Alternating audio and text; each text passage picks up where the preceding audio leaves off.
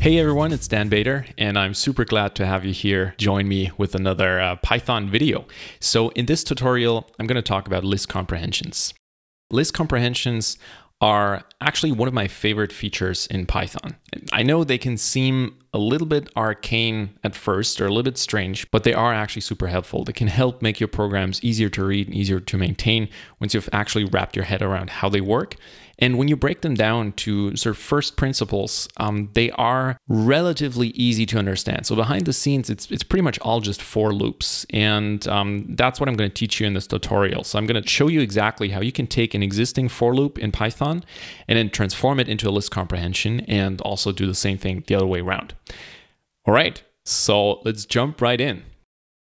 So here's a simple list comprehension that I just defined. And you can see here, it looks kind of similar to defining a list constant, right? Where you would just put in values between these square brackets. So I defined this list comprehension here and then assigned the result of it to the squares variable. And the reason I did that is so you can see what the output of that list comprehension is.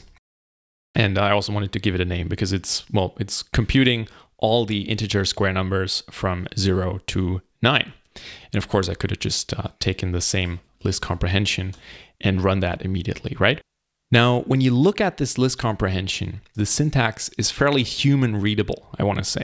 And really what this syntax is, it's kind of a shorthand for a regular for loop. So I'm going to clear my screen here and I'm going to bring back the list comprehension. And now I'm going to write a for loop that runs the exact same calculation. So we're going to start out with an empty squares list and we're going to populate that list as we go along. And then to start the for loop, I'm going to take this part here from the list comprehension. So I'm just copying and pasting it over. And now what I need to do is I need to update squares. So I need to append something to it. And for that, I'm going to take this part of the calculation here. Right, so you can see where I copied these parts from, right? The squares one is that one, and then the for loop is that one here, that part here in the list comprehension. And then the actual calculation that I'm running here, or the expression that I'm evaluating, that I took that from here to calculate the squares. All right, so when I take a look at how this squares list was populated by the for loop solution, you can see it's exactly the same. So when I rerun the original list comprehension, you can see it has the exact same output. So that's how you transform a very simple list comprehension into a for loop.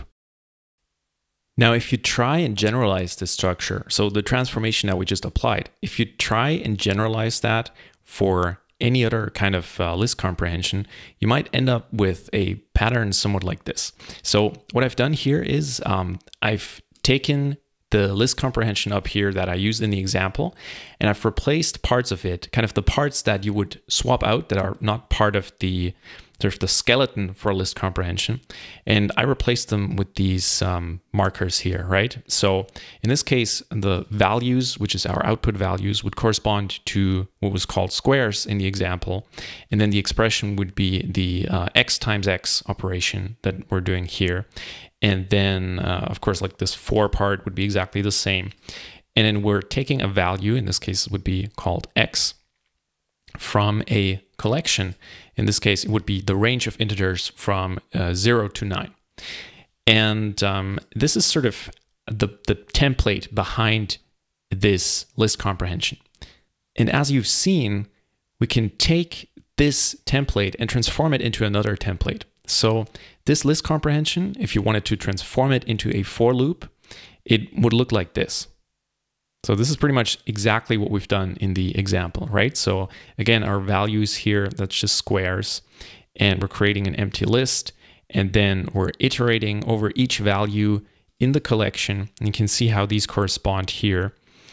And then we're updating the output values that we previously initialized, right? We're just appending stuff to that list, and we're not just taking the value from the collection and adding it, but we're evaluating some kind of expression based on that value to calculate the actual output value.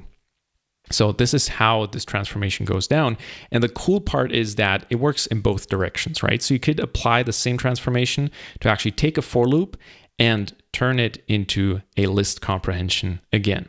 And that's kind of the powerful thing about these list comprehensions, because once you're getting tired of writing loops that look exactly like this, well, now you have a tool in your toolbox that you can apply to make these parts in your program a little bit more readable and basically turn these 3 lines into a one-liner that does exactly the same thing, which can be pretty powerful, can be great for improving readability.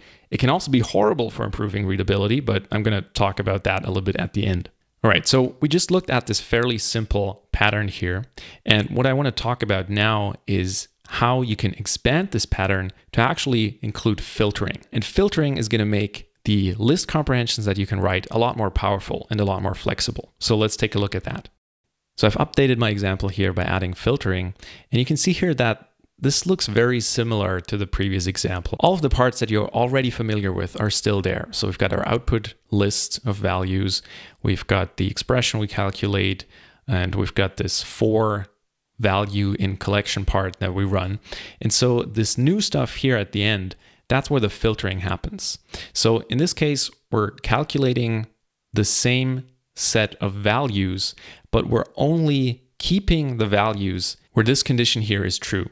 And in case you haven't seen the modulo operator before, it divides 2 numbers and then gives you the remainder. So if I go 31 modulo 2, the remainder of that is 1 because it's an odd number, right? We can't cleanly divide it by 2, so the remainder of that is 1. And if I go 30 modulo 2, then the remainder is 0. And I'm taking advantage of that here in this filtering expression to only include values in this even squares list that are actually even. So this is a great way to find out if a number is even or odd, right? You can just use the modulo operator for that. All right, so let's take a look at the output here that we've generated. And as you can see, this filtered down the previous list of squares so that it only includes the even squares. So remember, this is what we had previously before the filtering, and that also included odd numbers. And now those are all gone because we filtered them out with this if part in the list comprehension. Now let's take a look at how that affects our template behind the scenes, or our how can we transform this into a standard for loop template behind the scenes. So if you wanted to generate the same list with a for loop, you would probably do something like this. Again, you would start out by creating an empty output list, and then we would iterate over this range again. And now what we need to add is the filtering. So in this case, I would just add the filtering condition here inside the for loop. And then if the filter condition is true, only then am I going to append the calculated value to my output list. This is exactly what I've done here, so hopefully we'll get the same result. Yep, that looks pretty good. So you can see here how I took the initial list comprehension with filtering and transformed it into an equivalent for loop. All right, so I've got the updated template here, and pretty much all that I've added is this if condition part. And we can take a look at how this would transform to a for loop. All right, and this is how it would transform into a for loop. So again, this is really similar to the previous template, but now we've added this if condition line that applies the filtering. So you can see, if you build these, if you build your understanding of list comprehension step by step, then I think it becomes much easier to actually see what's going on, because the jump from the previous list comprehension and then adding this if condition here is relatively small, right? It's relatively easy to wrap your head around that. But if you had seen that for the first time, if you had seen a more complex list comprehension, like this one, it would seem a little bit overwhelming, to be honest, because it just helps to break things down into these little steps. And hopefully that example showed you how these list comprehensions break down into these relatively simple for loops. Now, there's a lot more to say about these list comprehensions or comprehensions in general, because there are also dictionary and set comprehensions. And I'm going to put a link into the description of this video where you can learn about this stuff if you want to. But before you run off and jump into refactoring your programs to add list comprehensions to them, I want to talk a little bit about two things. So number one is formatting. How should you format your list comprehensions so they look nice and clean? Because one downside here is that they can get super long and can kind of go past the line length limit that you might have set for yourself. Or if you're using PEP8, it's really easy to go over that limit. So I want to talk a little bit about that, how I like to format my list comprehensions. And then also I want to give a bit of a caveat here where list comprehensions seem like a really great tool, and they are, but there's also a danger of overusing them.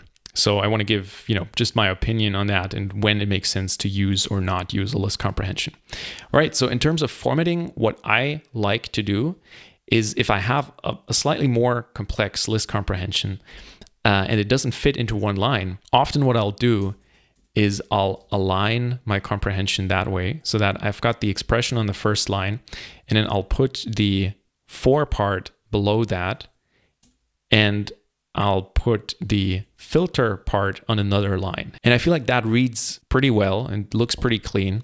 And it's a good way to format your list comprehensions if they run the danger of spilling across the line boundary, right? So that's a way you could do this. And so to show you an example of what this would look like with the even squares example that we had previously, I might do something like this, or actually in this case, because I have enough space, I would probably do something like this and actually leave the filtering down there, or even put it on a single line, right? Because it's that's only 56 or 55 characters here. So this is not going to hurt too much, but I hope this gives you an idea of what you can do if you have, for example, if you have a longer function call here, then it might make sense to format this differently and actually move this down or do something like this. Like basically what I wanted to say here is that I like using these parts here in the template as my breakpoints if I need them. And that can help you break it down if you're getting close to the line boundary.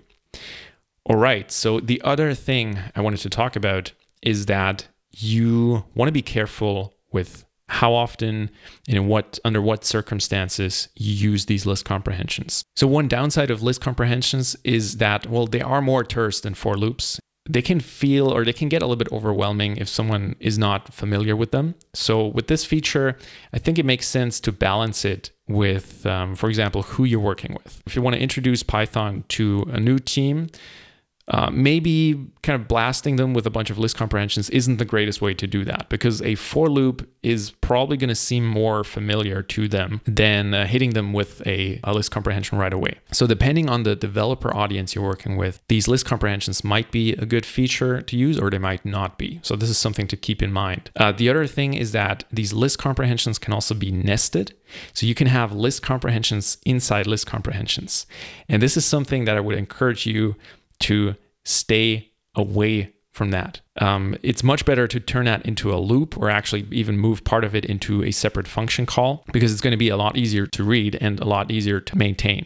So you can write some pretty gnarly list comprehensions, and usually, it's tempting. I know it's tempting, but usually it's not a great idea to do that, because it gets super confusing really quickly and it gets extremely hard to maintain. And so it makes sense to really, spend some time to think about it, where it's better to use a list comprehension in a specific use case or not. So that was a word of warning here at the end, but I think it's definitely something you want to keep in mind. Like, all code is communication, and you always want to make sure you're communicating your intent clearly, and that you're not writing code just for the sake of making it extremely terse or concise or overly concise, right?